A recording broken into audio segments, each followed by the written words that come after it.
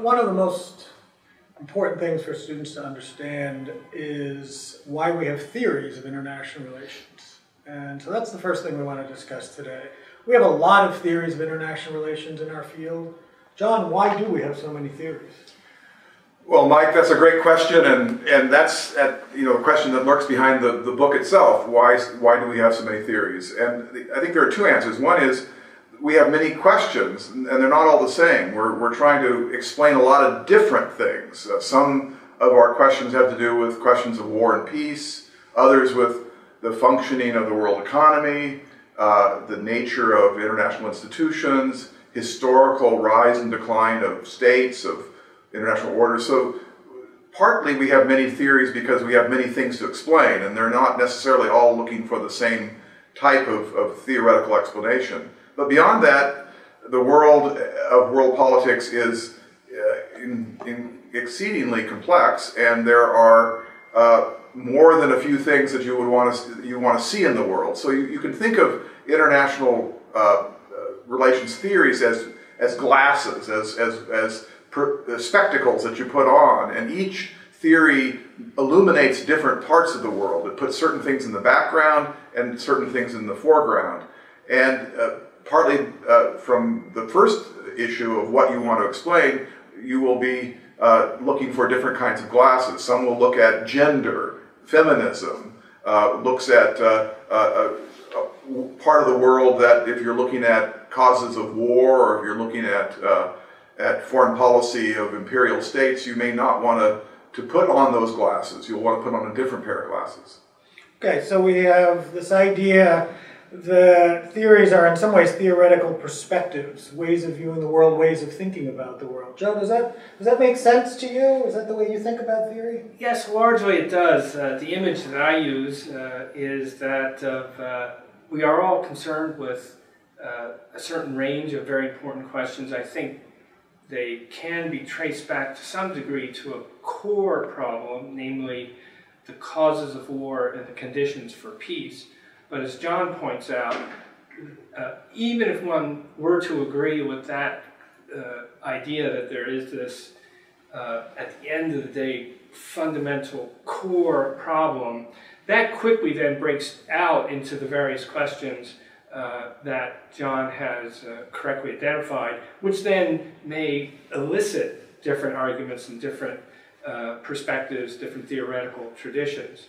I would add, if I could, we're also in the process, still I think in the process, and we lack in the field a consensus about what constitutes a successful argument, an argument that withstands close scrutiny, both logically and empirically.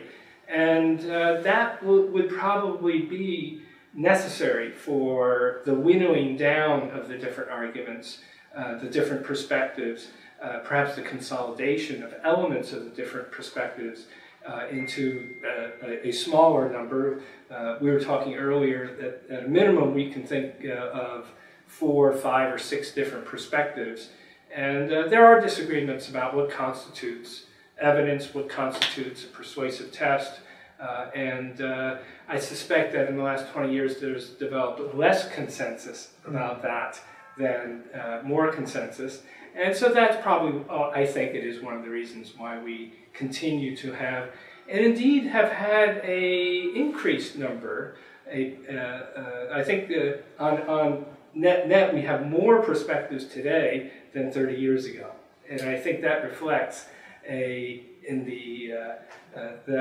we're still arguing also about how to test theories and how perhaps to make choices about putting one or another approach to the side.